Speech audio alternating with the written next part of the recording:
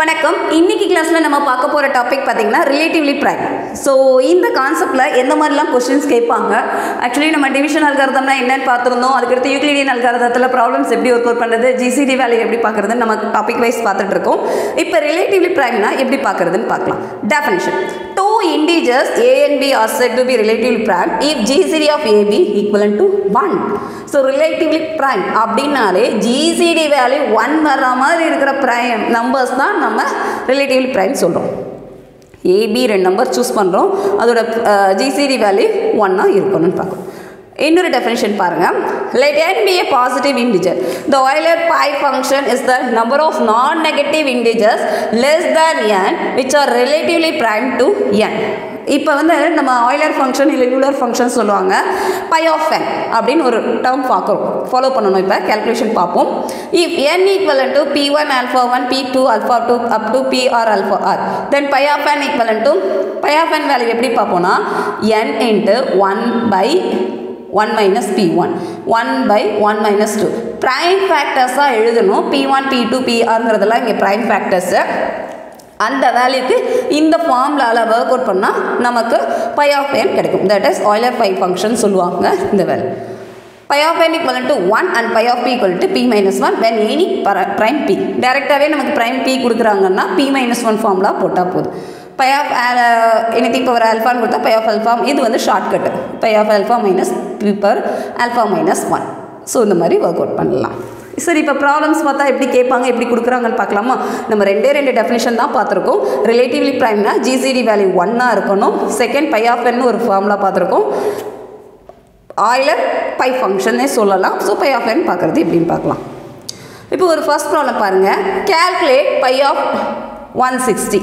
இது இப்போ செக் பண்ணுறோன்னா எப்படி பார்க்கலாம். இந்த மாதிரி கேட்டாங்கனாலே நமக்கு இந்த பை இந்த நோட்டேஷன் வந்தாலே ஆய்லர் பை ஃபங்க்ஷன் கேட்டிருக்காங்க அப்படின்னு பார்க்கலாம்.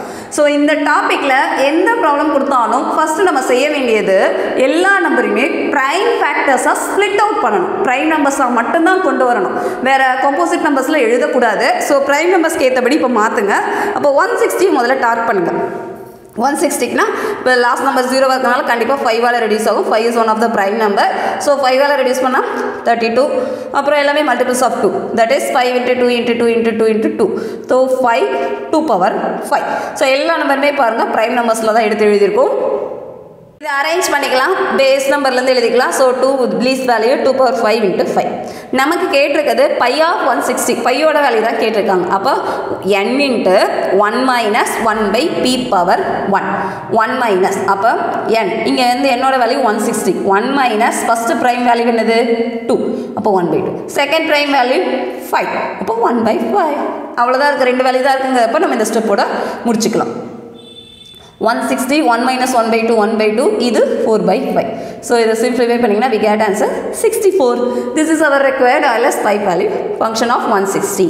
இவ்வளோதான், ரொம்ப சிம்பிள். ஸோ ஒரு வேல்யூ கொடுக்குறாங்க, ஆய்லர் பை ஃபங்க்ஷன் கேட்குறாங்க, பை ஆஃப் வேல்யூ கேட்குறாங்கன்னா முதல்ல அதை ப்ரைம் ஃபேக்டர்ஸாக எழுதுங்க. எழுதுனதுக்கு அடுத்து பவர் பேஸ்டாக மாற்றிட்டு நமக்கு தெரிஞ்ச formula n into 1 minus 1 by p into 1 minus அதுக்கடுத்து எத்தனை டேர்ம் கொடுத்துருக்காங்களோ அதுக்கு ஏற்றபடி ஃபாலோ பண்ணிக்கலாம்.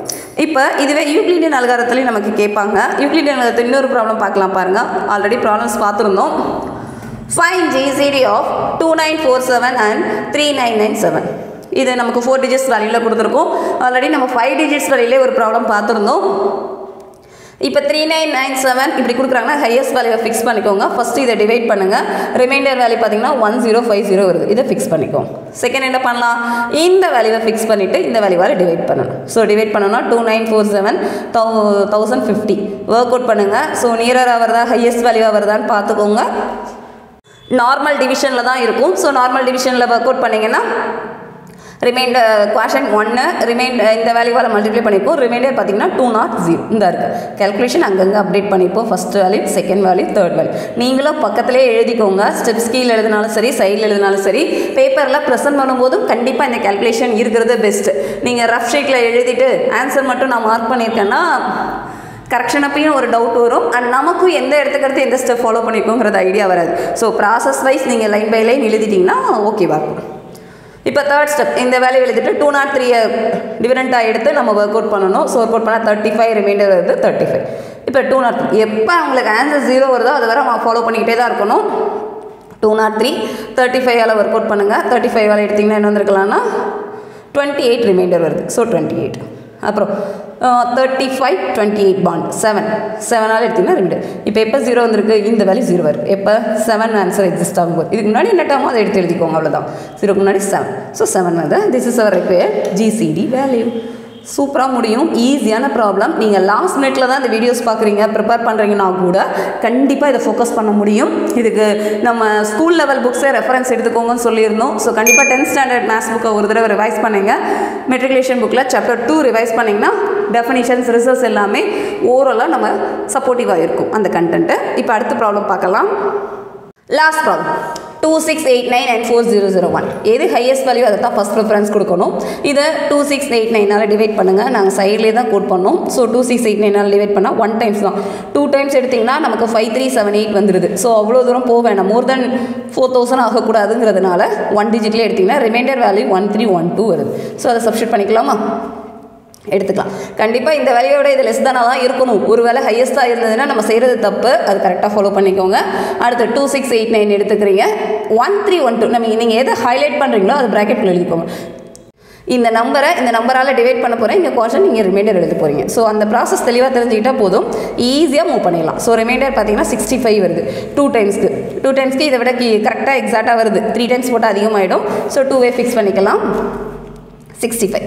இப்போ 1312 65 ஒர்க் அவுட் பண்ணுங்கள். 1315 65 எடுத்திங்கன்னா 2 டைம்ஸ் வருது, 2 தான் இருக்குது. ஸோ 0 எடுத்துக்கலாம். ஒரே டைம் 2 நம்பர்ஸ் 0 20 எடுத்துக்கலாம். ஸோ 20 × 65 + 2. அப்புறம் 65 எடுத்து 12. இது ஓரளவு ஈஸியாக ஒர்க் அவுட் பண்ணிடலாம். அடுத்து 12 எடுத்து 5, அடுத்து 5 எடுத்து 2, அடுத்து 2 எடுத்து 1 எடுத்திங்கன்னா ஈஸியாக 2 தான் வரப்போகுது. அப்போ 0. அப்போ நம்மளுடைய ஜிசிடி வேல்யூ என்னவாகலாம், 1. ஏன்னா இதில் ஏதாவது ஒரு நம்பர் கண்டிப்பாக ப்ரைம் நம்பராக இருந்திருக்கும், அதனால் ஜிசிடி வேல்யூ 1. பட் இது என்ன நம்பர் ப்ரைம் நம்பர் நம்மளால் ஈஸியாக ஐடென்டிஃபை பண்ண முடியாது. ஸோ நீங்கள் ப்ராசஸ் வைஸே ஒர்க் அவுட் பண்ணுங்கள், ஈஸியாகவே ஃபாலோ பண்ணிக்கலாம். இந்த மாதிரி ப்ராப்ளம் கொடுத்தாங்கன்னா ட்ரை பண்ணுங்கள். நீங்கள் வீடியோ இப்போ பார்த்துட்டு இருக்கீங்கன்னா ஓரளவு கொஷின் மட்டும் எழுதிக்கோங்க. எழுதிட்டு உங்களால் இந்த கேல்குலேஷன்லாம் கரெக்டாக ஃபாலோ பண்ண முடியுதான்னு செக் பண்ணிக்கோங்க. பார்க்குறதுக்கு கேட்குறதுக்கு ஈஸியாக இருக்கும், பட் ட்ரை பண்ணும்போது கொஞ்சம் டைம் எடுக்கும். மற்றபடி ஈஸியான கான்செப்ட் தான். நம்ம கேல்குலேட்டர்லேயே ஒர்க் அவுட் பண்ணுங்கள், மொபைலில் செக் பண்ணாதீங்க. ஏன்னா உங்களுக்கு அப்புறம் எக்ஸாமில் அந்த வே ஆஃப் வராது.